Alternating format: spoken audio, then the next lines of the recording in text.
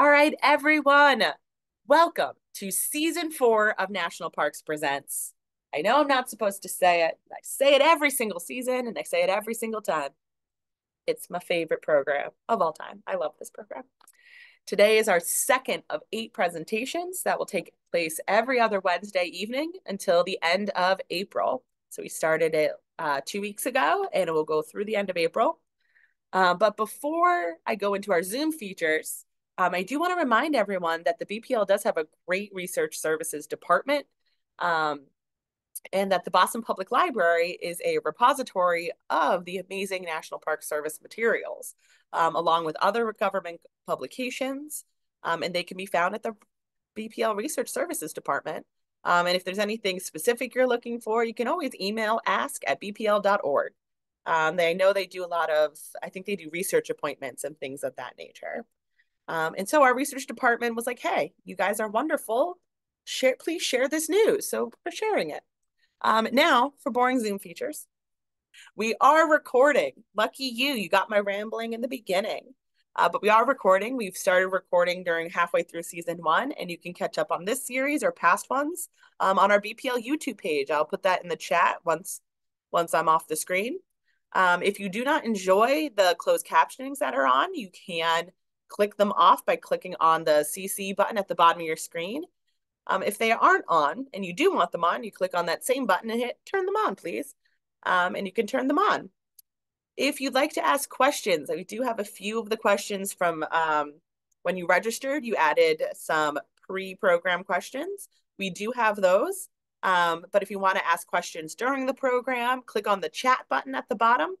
This is one of the rare places that a big webinar such as this has the chat open. It's because you guys are wonderful and you're filled with knowledge and just so many fun thoughts and like contributing things that we keep it open. We just ask you be respectful, which honestly everyone has been. So thank you very much for that. The chat is being moderated by an amazing individual tonight. Her name is Ranger Jennifer Steele, because Sean is doing the presentation. So we're going to switch it on you today. So Jennifer is going to be looking through the chat and then she'll come on the screen and moderate the chat. She's amazing. You'll love her. She's also doing the one in 2 weeks from now. So you'll see her as the actual presenter too. So she's amazing. All right. As you can see, I like to talk. So without further babbling from me. Oh, more babbling. I do want to have you guys notice the to form. So notice if you're putting in your question, notice who you're sending it to.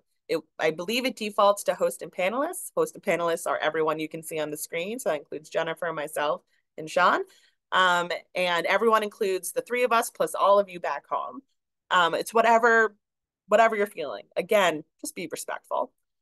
Now it's time for no more babbling from me. So let's all welcome Ranger Sean Quigley as he presents Abolition in Boston, John Brown's Boston. All right, everyone. Good evening. Let me just share my screen here momentarily, and we can get started.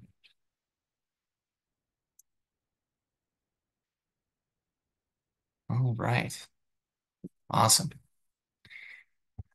All right, so good evening, everyone. Thank you very much for taking the time to come for this virtual lecture. What we're going to be doing tonight, over the next probably like 30 or so minutes, is discussing and exploring uh, one of the most polarizing and interesting figures in American history, in my view anyway, and that is the man you see here, John Brown. But in particular, what I wanted to do was look at John Brown and tell John Brown's story, but also through a lot of his strong connections to the city of Boston.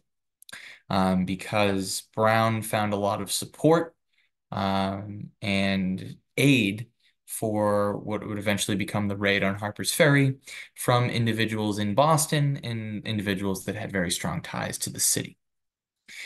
So, who is John Brown?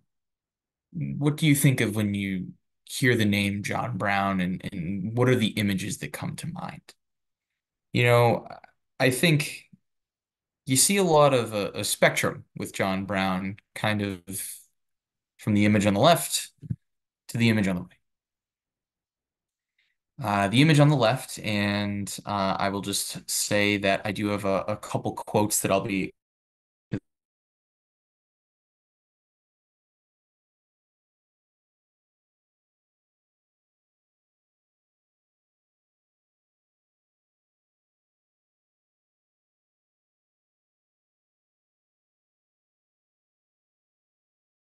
uh, example of John Brown as this wild madman, right?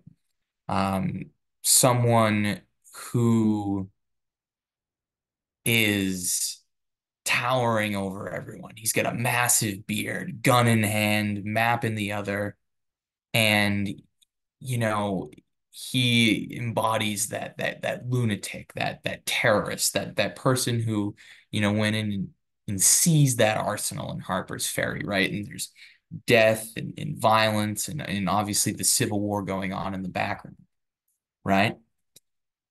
But on the right, you have another painting, and it's called The Last Moments of John Brown, late 19th century. And here it's the old grandfather, right? The wise old man walking to his death, but on the way there, he's kissing the forehead of a young African American child being held up by its mother.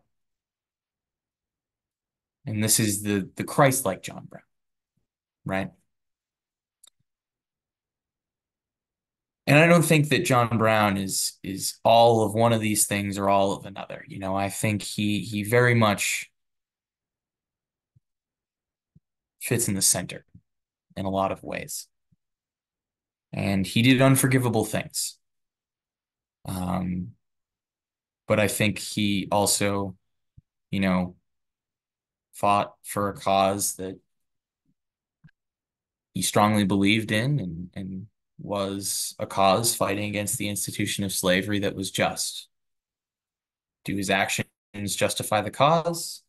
I think that is a question that is still very much debated today. So what I want to do is I want to look at John Brown, explore his life, origins, time in Kansas, his plans for Harper's Ferry, and ultimately what occurs there. And we'll weave in the connections to Boston as they come. So John Brown is born in Connecticut, 1800. This is the house that he was born in. And he ends up moving out on the Western Reserve area that today, makes up a lot of Ohio. And during his youth, he was in an area where there still were enslaved people. Small numbers, but, slavery did exist in a lot of northern states, no exception, even here in Massachusetts. Now, Brown had a formative moment in his youth regarding the institution of slavery, where, according to notes, he actually did see the beating of a 12-year-old slave boy. And this was a very formative experience for a young John Brown, who could tie his hatred to the institution of slavery, not only to what he experienced later, but goes back to this memory as one that really influences his hatred of this institution. Now, Brown will first marry in 1820. Unfortunately, his wife did pass. He would remarry, and ultimately he had 20 children between two wives, and 11 of those children would live into adulthood. 9 died in infancy. And during this time period, he engages in dozens of business ventures. He is working in wool. He's trying all different ways to make money, and essentially all of them fail. He was doing businesses across several northern states. He, instead of accumulating financial assets, mostly just accumulates debt and lawsuits. And by the early 1850s, his family is poor, poverty stricken. and he's essentially living almost this like Rolling Stone existence. But what is maintained throughout this not only is his deep hatred of the institution of slavery, but also religion. John Brown was deeply religious, and he was a Calvinist.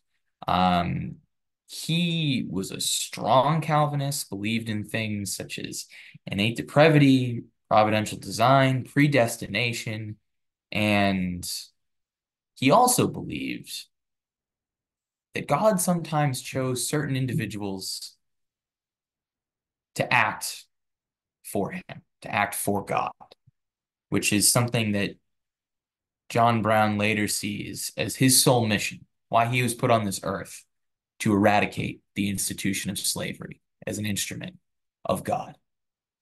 He believes in the Old Testament, especially Old Testament kind of justice, an eye for an eye and a tooth for a tooth. And by the end of the from 1820 into the early 1850s, Brown is relocated kind of throughout the northern United States, but eventually he settles in North Elba, New York, upstate New York, kind of near Lake Placid. This is the home of John Brown, photographed from the 20th or 21st century. And it is here that Brown will receive letters from his children talking about what is going on in Kansas. The violence in Kansas, about slavery, and they ask Brown to join them, which he will do, setting him on a path to Harper's Ferry. But why is John Brown going to Kansas? What is happening there?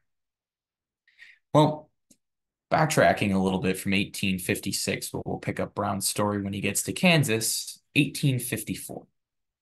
This is a map of the United States that signifies free states, slave states. Free states are in red, slave states are dark gray or black, and then the free territory, which is green.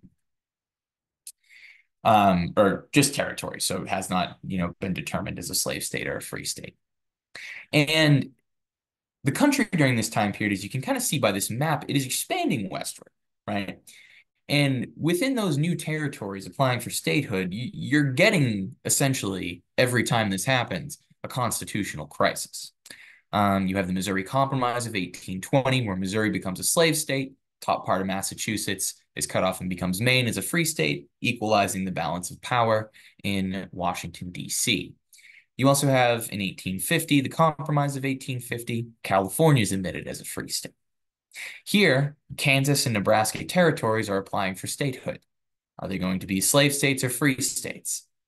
Naturally, major debate takes place in Congress, and the solution to this problem is orchestrated and authored by Stephen Douglas, senator from the state of Illinois, and it is known as the Kansas-Nebraska Act. And essentially what Stephen Douglas is introducing is this idea of popular sovereignty, the idea that settlers, people who are in the territories, can vote for statehood, can apply not only to become a state, but also vote whether they're going to be a slave state or a free state. Now, essentially what this does is it repeals the Missouri Compromise, which many people felt was a sacred promise, especially in the North. This idea that there's an imaginary line running across the United States. Everything to the north of Missouri would be free. Everything to the south would be a slave state. The idea of popular sovereignty obviously completely changes that. This, in theory, may sound good, but it creates major violence, major uproar, where you have pro-slavery Missourians coming in to the territory of Kansas to try to, dictate what is going to happen there, whether it's going to be a free state or a slave state. And you also have anti-slavery Midwesterners, people from New England going to Kansas to also try to influence these elections. This becomes known as Bleeding Kansas, which many historians look at as a precursor to the Civil War. Violence erupts. in the territory of Kansas. Competing governments are set up. And then you actually have an anti-slavery hub of Lawrence, Kansas, burned to the ground by pro-slavery settlers. So this is occurring in 1856. John Brown is in Kansas at this time period. And the sacking of Lawrence enrages Brown and his followers, many of which with him are his sons, people related to him. What happens also while simultaneously the sacking of Kansas, or sorry, excuse me, the sacking of Lawrence, you also have on a national stage another event that will enrage Brown, and many Northerners, to be clear. And that is what occurs in 1856 with the beating of a Massachusetts senator by the name of Charles Sumner. So what you see here is an image of a man named Preston Brooks who will do the beating of Charles Sumner, but he does so on behalf of his relative, because Sumner will get up on the Senate floor in 1856. He delivers a speech called The Crime Against Kansas. And in this speech, not only does he attack this idea of the Kansas-Nebraska Act, but he actually also attacks a Southern senator verbally by the name of Andrew Butler. What he discusses in this speech is he actually speaks about an open secret that Butler has fathered children with people that he has enslaved. This was an open secret, but not one that, at the time period was supposed to be said on the Senate floor. Sumner calls him out on this and talks about how he has taken, this mistress, this harlot slavery. Brooks decides he's going to get revenge and responds by beating Sumner near to death on the Senate floor with a cane. Sumner barely survives, never fully recovers from these injuries. Brooks will resign his post, immediately is voted back in, and actually receives hundreds of canes in the mail for his actions. Now, the timeline doesn't totally line up. There are some sources that indicate that Brown heard about this and this made him snap. Other sources indicate that, it's unlikely that Brown would have heard about the beating of Sumner before the event that I'm about to talk about. But either way, this is something that would enrage John Brown, regardless of when he hears about it. But the sacking and burning of Lawrence, Kansas, the beating of Sumner, Brown wants to get revenge against the violence perpetrated by these pro-slavery advocates. And in May of 1854, in the middle of the night, John Brown and his sons will go along Pottawatomie Creek, pull out pro-slavery men from their beds, and murder them in cold blood. This becomes known as the Pottawatomie Creek Massacre. And it really escalates the violence that is occurring in Kansas between pro-slavery and anti-slavery forces. Now, rumors swirl about Brown's involvement in the Pottawatomie Creek Massacre, but his involvement is downplayed, especially in the North among anti-slavery press. There are rumors of his involvement, but it is not explicitly stated.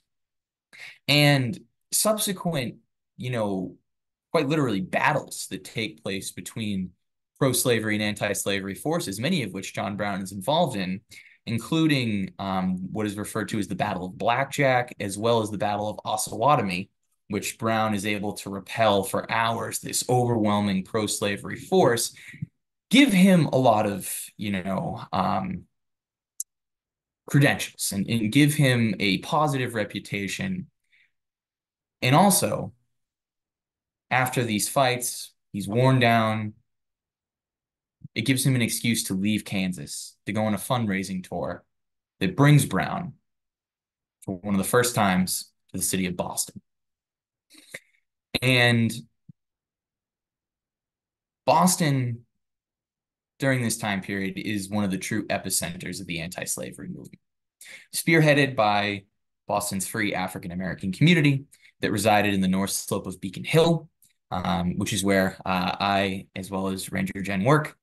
Definitely worth checking out to see the Black Heritage Trail, which is a walking tour that explores that community.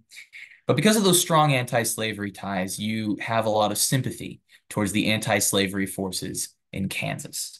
And what you're looking at here is a slide that explores the New England Immigrant Company as well as the Kansas Aid Committee. So in January of 1857, Brown arrives on a cold, wintry day in Boston. And he has with him a letter of introduction to meet a young man named Frank Sanborn, who you see here, um, the image of the picture.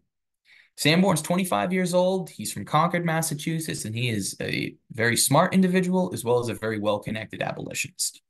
He operated in the circles with Ralph Waldo Emerson, Henry David Thoreau, the Transcendentalist movement. He's involved in all of it. And he also serves as the secretary of the Massachusetts State Kansas Commission.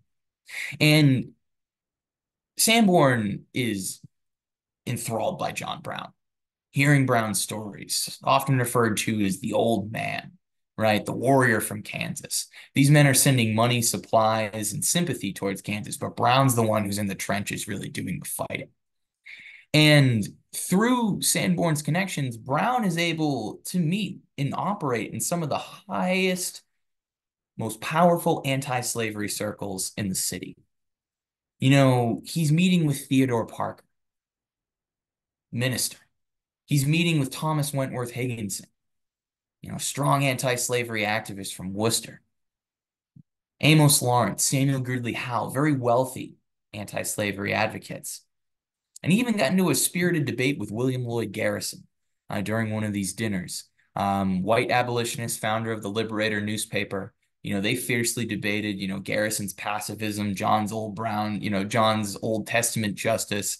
Garrison was fascinated by him, but Brown did not take to Garrison, referred to Garrison's tactics as milk and water abolitionism. You know, he spends the next few months, he's touring these halls, going into these dining rooms, and he's raising money. He's acquiring promises for weapons to go fight this battle in Kansas. But he's not a very good public speaker. You know, his actions definitely spoke louder than his words. And in fact, one minister from Worcester actually described John Brown as a flame of fire in action, but someone who was dull in speech. And he's getting ready to leave Boston, to go back to Kansas, to continue this fight. But before he does, he has one stop. And that stop is at the home of Charles Sumner, the man who was beaten near to death on the Senate floor, the man that some believe inspired his attack at Potawatomi. This is Sumner's home today, and Brown, according to one source, comes to this home and knocks on the door. Sumner answers it, and Brown asks to hold the coat that Sumner was wearing during that day he was beaten on the Senate floor. Sumner obliges, gets it for him. Still, apparently, according to this source, has some bloodstains on it. And Brown did not say anything, but apparently his lips were compressed and his eyes shone like polished steel. So Brown goes to Kansas, but by the time he is back, tensions have cooled. Violence is diminished, and the support, without bloodshed, fighting, is beginning to dry up. Brown is running out of money. Brown is running out of supplies. He wants to do something bigger. Again, he sees himself as an agent of God who was put on this earth to destroy the institution of slavery. And he begins to make his way back east. And on his way, he actually stops at Frederick Douglass's house in Rochester, New York, where he will stay in Frederick Douglass's attic for about 3 weeks. During this time period, though, he is beginning to formulate his plan, which will eventually become the raid on Harper's Ferry. And he is called back to Boston While in Boston, he goes to this hotel. It's called the American House. It's no longer standing, but it was located on Hanover Street, the location of which is roughly by where the Boston Public Market is today, just on the other side of the Greenway. And it is here that he is meeting again with some really important anti-slavery figures. He met with Garrett Smith, a very wealthy individual in upstate New York. He already knew Frank Sanborn, and he's meeting Theodore Parker, Samuel Gridley Howe, Thomas Wentworth Higginson, George Luther Stearns. And it's these individuals who form up what becomes known as the Secret Six. And what you're looking at here is a letter that John Brown wrote to Thomas Wentworth Higginson, saying that they can meet March 1858. During this meeting, Brown explains to these men that, he sees himself as an instrument of God to invade the South and destroy slavery. And it is here that he begins to talk about how he wants to take the fight to Africa. And Africa, for him, was a code word for the South. After this meeting, support for Brown by these men will be solidified. And as Thomas Wentworth Higginson wrote when calling for funds for Brown for this new venture, which no one was exactly quite sure what he was planning, but regardless, what Higginson said was that you should give money to John Brown because he is the stuff of which martyrs are made. So in the winter of 1858, John Brown goes back into Kansas. Now, throughout this winter of 1858, into 1859, despite this strong initial support from the Secret Six, it is beginning to waver a bit. And this, I apologize, this is an image of the members of the Secret Six. You have George Luther Stearns, Garrett Smith, Frank Sanborn, Thomas Wentworth Higginson, Theodore Parker, Samuel Gridley Howe. These are, the key Northern supporters, many of which located right here in the Boston area. Thomas Wentworth Higginson, really solidly located in Worcester. Garrett Smith more in New York, and Frank Sanborn in Concord, but a lot of them had business in Boston quite frequently. Stearns lived in Medford, Parker just outside of the city. Samuel Gridley Howe lived quite literally on Beacon Hill. You can go visit the site of his home today. But it is a private residence. Regardless, support is beginning to win. Brown actually will lead when he gets word that there is a family in Missouri of enslaved individuals that are going to be sold and the family is broken apart. Brown leads a daring raid in the middle of the winter into Missouri. He attacks 3 farms, small plantations, seizes 11 enslaved individuals. One of the owners is killed, and then went back across the border into Kansas. And then he engaged in an 82-day wintertime trek of over 1,000 miles, where he's bringing these enslaved individuals north while there are fugitive slave catchers in hot pursuit. He puts them all in a train. He gets them on board this train, and he's taking them across into Detroit and then eventually into Canada. And during this trek, it turns out there was actually now a 12th person because a baby had been born. And that baby was named John Brown Daniels. The rescue, and this is an image of that rescue that was done by a painter named Jacob Lawrence, who did a series on John Brown called The Legend of John Brown in 1841, looking at this trek heading north, reinvigorates the Secret Six. And you're going to see more support coming in as he is formulating his plans.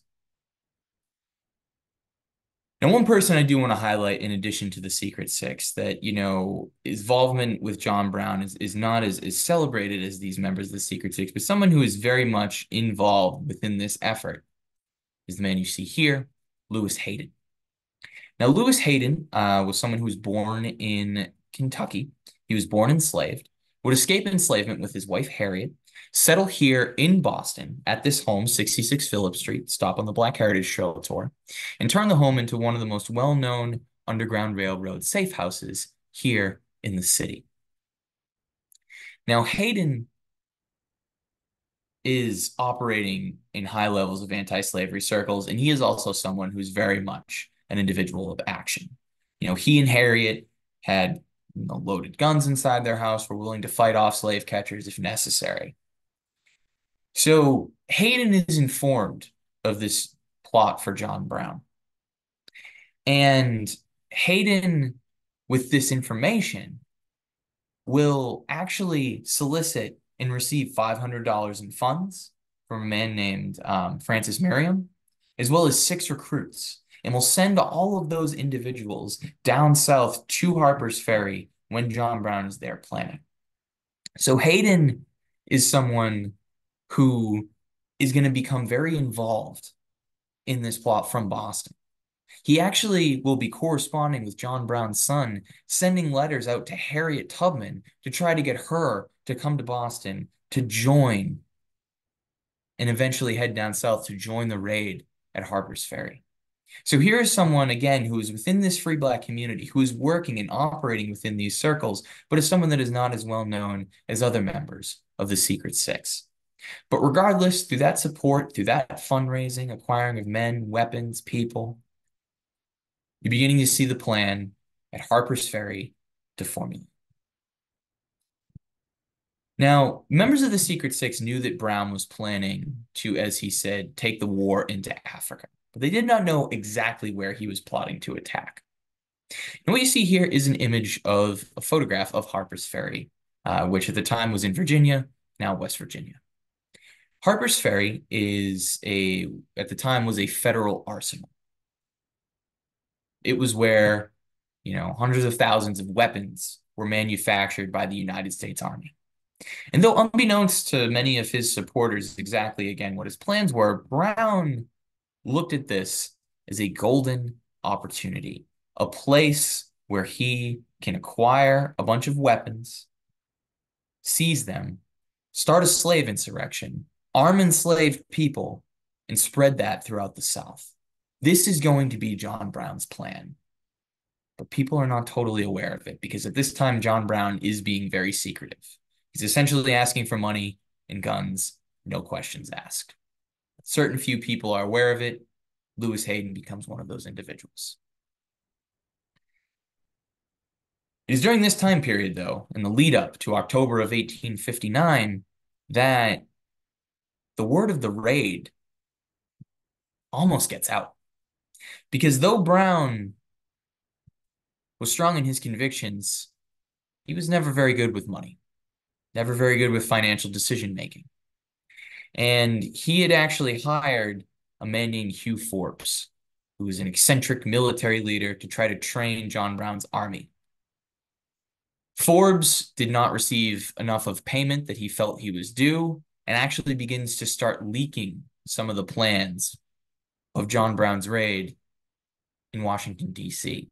to senators like William Seward and Henry Wilson of Massachusetts. Members of the Secret Six begin to get word that this is happening. They call an emergency meeting. They start to get cold feet. They ask John Brown to come back to Boston, which he will do. Through a series of meetings, places like the Revere Hotel, which is located roughly by the Bowdoin T station today, Brown will talk through some of the plans. Again, they're not totally exactly clear where he's going, but they are afraid that he might be doing something bigger. And they're not sure that they want to have their names attached to it. That is everyone except for Thomas Wentworth Higginson, who was steadfast in his support of John Brown throughout his entire life. And Brown will appease these members of the Secret Six, and he calm everything down, and then eventually he's going to head out to Virginia. But before he does that, he will go to the house of Wendell Phillips, an abolitionist in Boston. And it is there that he actually met and brought with him well, sorry, not met. He brought with him to Wendell Phillips's house, Harriet Tubman.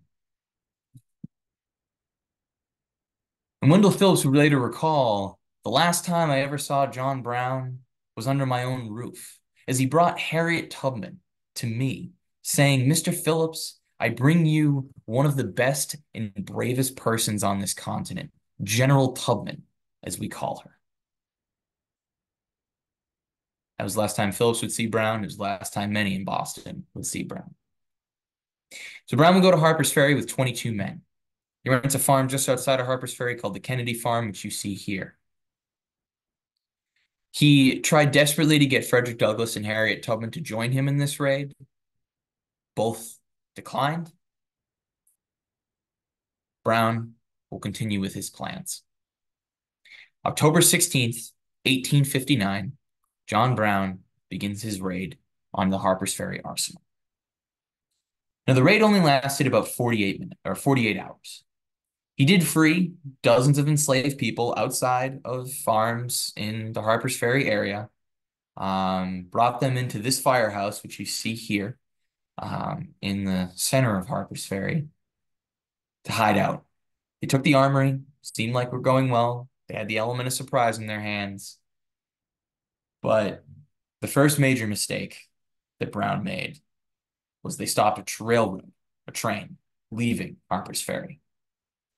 During the stop, a free black man who was a watchman was mistaken as an enemy combatant, and one of John Brown's men actually killed this free African-American watchman.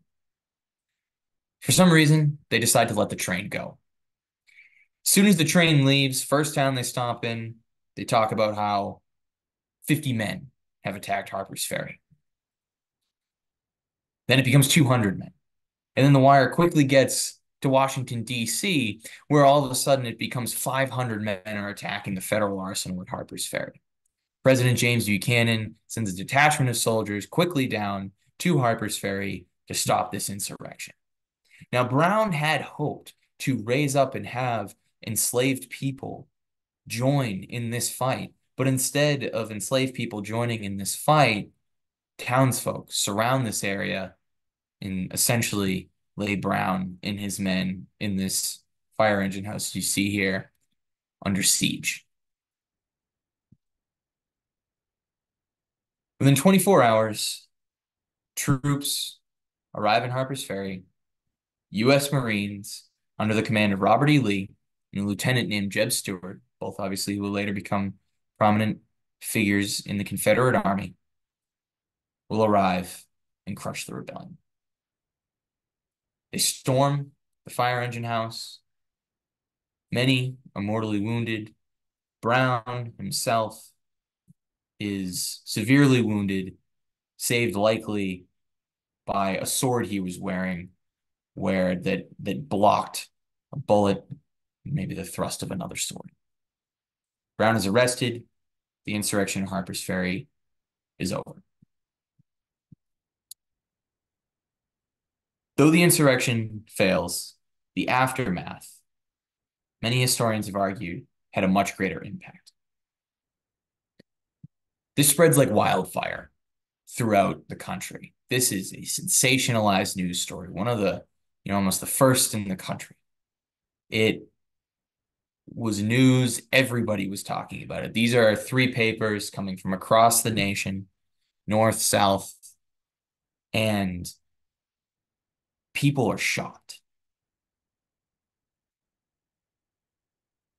Frederick Douglass referred to this as the startling effect of an earthquake. Now, John Brown is put on trial, and he is essentially wheeled out in a cot because he is still recovering from his wounds. The trial begins on the 27th of October in Charlestown, Virginia. It lasted 3.5 days. He was eventually defended in court by 3 Northerners, lawyers who came down to help. Closing arguments are October 31st, 1859. The jury deliberated for 45 minutes, returned a verdict of guilty on all accounts, and it was announced that Brown would be hung about a month later, December 2nd, 1859.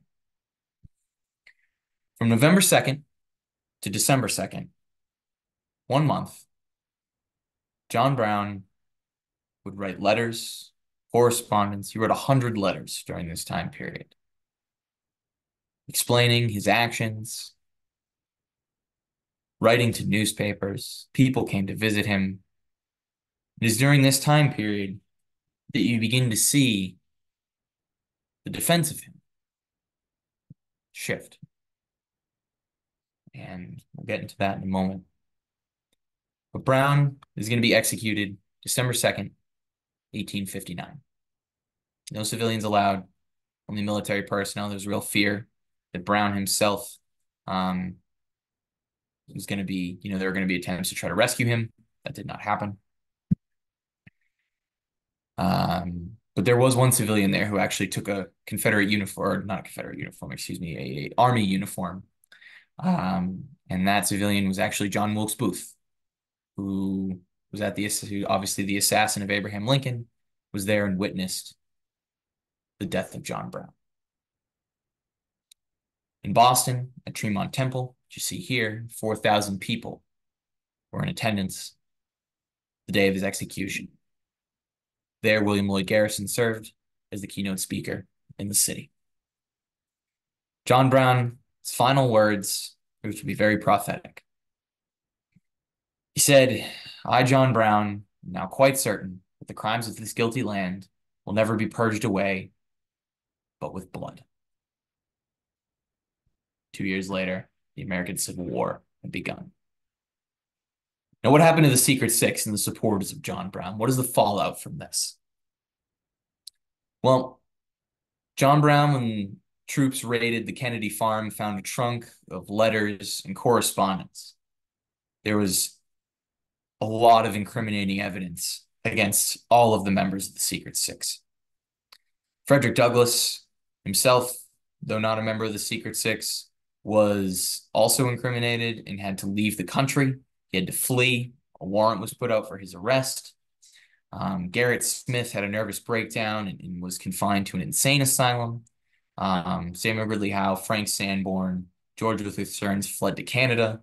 Theodore Parker himself was already in Italy. Unfortunately, he at that time was very sick with tuberculosis, trying to recoup and regain his health. But Thomas Wentworth Higginson, again steadfast in his devotion to John Brown and unwavering support, refused to flee.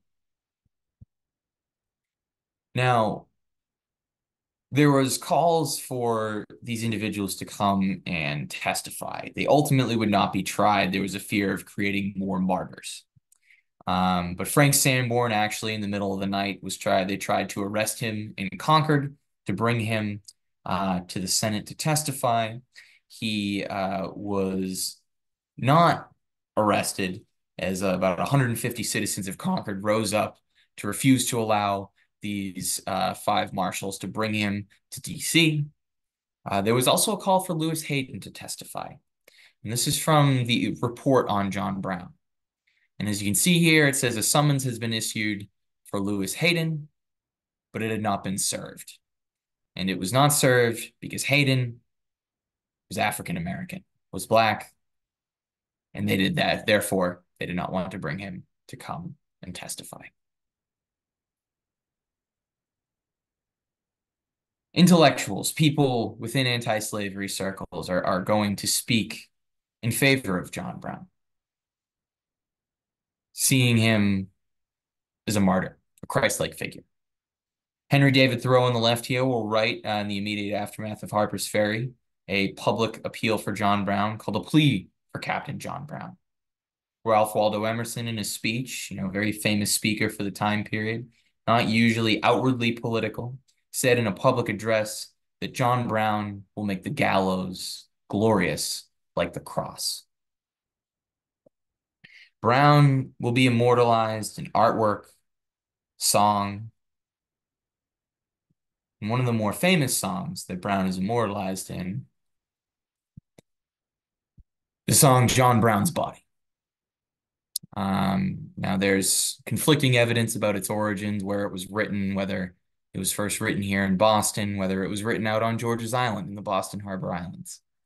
But regardless, as the story goes, there was a A man in a Massachusetts regiment, Scottish-born, named John Brown, came up with a marching tune.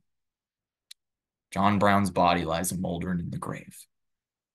That song was heard by Samuel Gridley Howe's wife, Julia Ward Howe, and she rewrote the lyrics to the tune and renamed it the Battle Hymn of the Republic, which became one of the most well-known songs to come out from the American Civil War.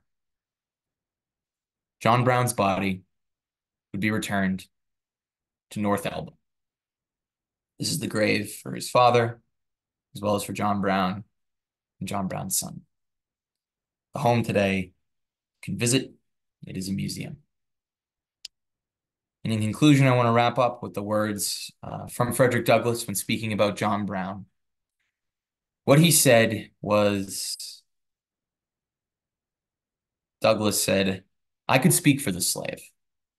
John Brown could fight for the slave. I could live for the slave. John Brown could die for the slave." So with that, I will stop sharing my screen, and I am happy to take any questions that came in through the chat. So I can help to facilitate that. Just want to say great job, Sean. Definitely an interesting topic to cover, and you did a good job informing us in a way that's very helpful to follow along with. So I'll start with the questions that we had submitted prior, and then I'll jump to the chat. So keep the ones in the chat coming. But just starting off with one of the questions that was submitted when people registered. We have a question: how could non-citizens of Virginia be guilty of treason against Virginia? So because the act was committed on Virginia soil, like the attacking of the Harper's Ferry Arsenal, trying to start an insurrection, those were crimes that were punishable in Virginia. There was talk about federal crimes being charged, but it was determined in communication between the Virginia governor, Henry Wise, and the president, James Buchanan, that it made the most sense to just try him quickly in Virginia under Virginia law. And the other thing, too, was that if it was a federal crime, he would have had to have been transferred to a federal courthouse in order to be tried federally. And there was some real fear that, that might not have worked because, again, John Brown is the embodiment of the South's worst nightmare, right? He's a northerner, a white man who's backed by wealthy northern abolitionists to come into the South and try to start a slave insurrection.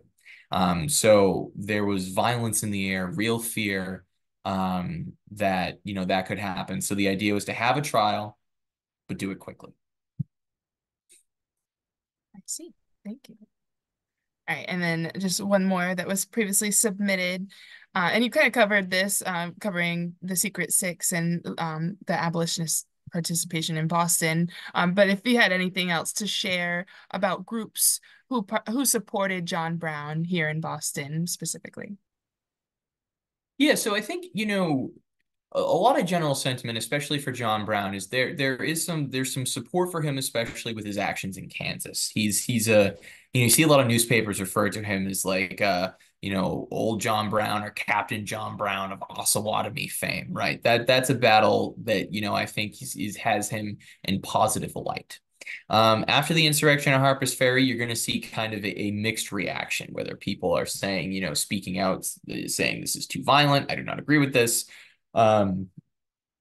It's shock. But then as time progresses, more letters come out. I think people begin to change. Even William Lloyd Garrison himself will speak in favor of John Brown and, say that, he's a pacifist and he would prefer the actions of the Lexington and Concord, Bunker Hill, Harper's Ferry over just, like the inaction of these pro-slavery hypocrites, essentially, is what he's saying. So I think the support of him grows over time, especially as, you get further removed from Harper's Ferry and he's seen more of that martyr for the anti-slavery cause. Nice. All right. So I'll move on to the ones from the chat. Not sure if you're familiar with all of the Secret Six members, but the question was just which of the Secret Six are buried at Mount Auburn Cemetery? a great question. I know that I'm pretty positive that Samuel Gridley Howe and George Luther Stearns are buried at Mount Auburn Cemetery. As far as the others, I'm not 100% sure, and I don't think they're. I think those are the only two that are buried there. You always check out Find a Grave. It's a great cemetery to actually visit if you can. Yeah, for sure. Um, so then the other question, just acknowledging that John Brown is one of the very few people who truly felt blacks were equal to whites. For example, he would invite them to dinner and also participate in other aspects with black folks. So just curious, which other abolitionists truly felt similarly?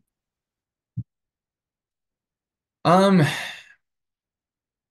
I think there are varying levels of abolitionists feeling similarly to John Brown, but I think John Brown's actions and the way that he lived his life were so extreme that like he spoke, but he lived it. And he lived it to again that utmost extreme where he sees himself as, yes, I have, failed this insurrection, but I've given up my life to end the institution of slavery. You read the words of like a W.E.B. Du Bois or Frederick Douglass, or even I was looking for it, and I can't. In my head, I think Malcolm X spoke favorably about John Brown. I think he is someone who represented like not only again the words but the lived. He lived what he spoke and did so very much to the extreme.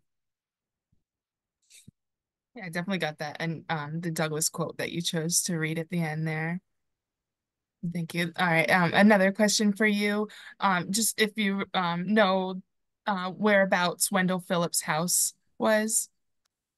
I do. It is, if you give me one moment, I can drop you. I think it was Beach Street or right around there. It's in like the roughly the Chinatown area. Um, Give me one second. I'll drop it in. Do you know if that still stands? It does not. But yeah, feel free to ask another question and I Yeah. can. All right, I'll move on. But that was a new fact for me, the Harriet Tubman getting to their interaction. That was cool. All right. Just curious if you can comment about the Secret Six members who fled. They say they assume they all came back with no repercussions. Yeah, so ultimately what happens is that with the Secret Six, they there's calls for them to testify in front of the Senate. But no one is going to actually there's a real fear that like, once this word gets out, that's why everyone fled and went to Canada.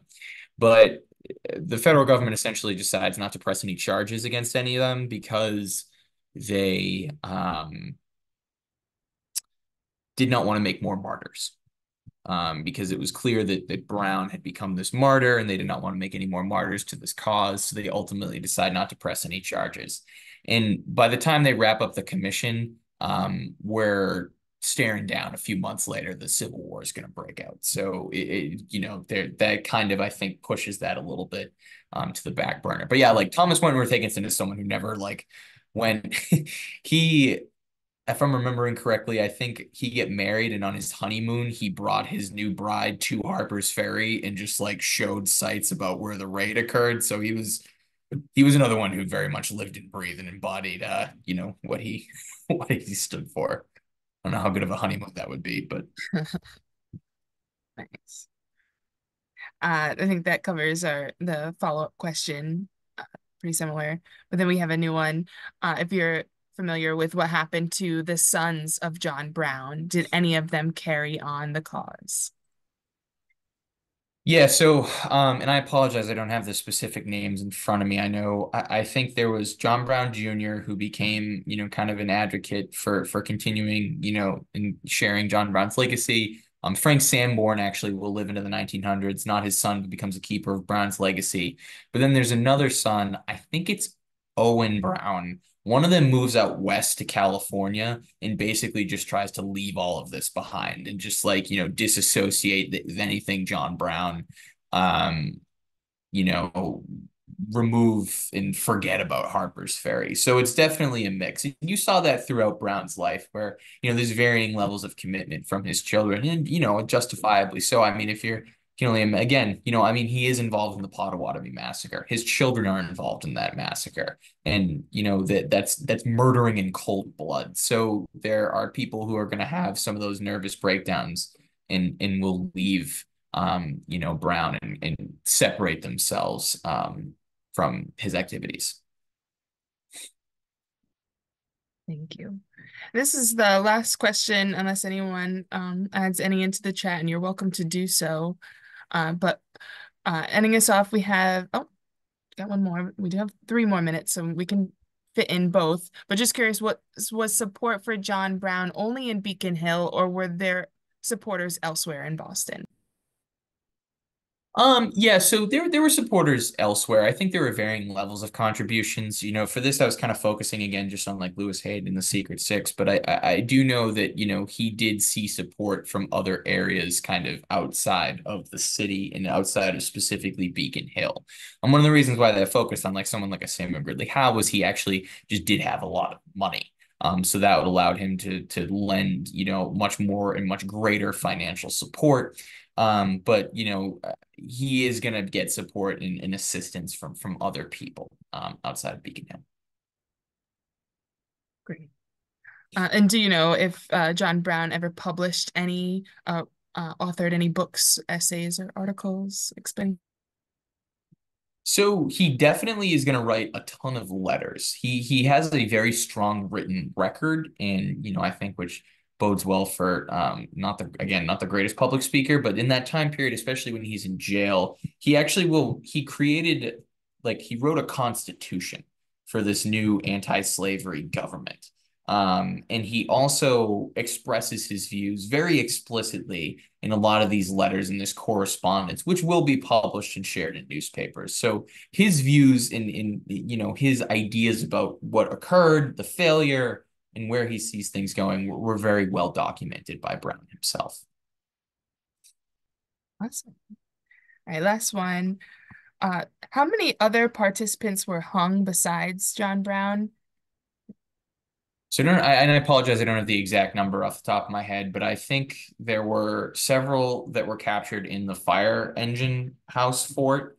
And then there were a couple other individuals, I think 3 or 4 of them who were able to escape, whether from the Kennedy farm or they were just kind of like outside. They were not holed up in the fire engine house. They were eventually caught, captured, and hung as well. I apologize, I don't have the exact number, but it was several other people besides just John Brown. Thank you, Sean. That is it for our questions. We are nearing the end of our time here. So I'm going to pass it off to Karen. But again, thank you for your questions and great job, Sean. Thank you. Yes, I'm still processing as I always do. I learned so much during these presentations. And I also, fun fact about me, can play the battle. What is it? What is it? The battle hymn? Battle Hymn of the Republic. I can play that on the clarinet. Go me. Thank you so much. This is absolutely amazing. I love it. Thank you so much for joining us on this Wednesday night, and join us again for Valentine's Day. Just so happens to be Valentine's Day, woo, on the 14th, where we'll be talking with Jennifer about Boston's Black musical history. Woo! And I put that in the chat before, so hopefully if you guys click on it now, because when everything shuts off, it might go away. So click on it now. Okay, good. And we'll see you then. Thank you so much. This has been absolutely epic. I appreciate it. Have a good night.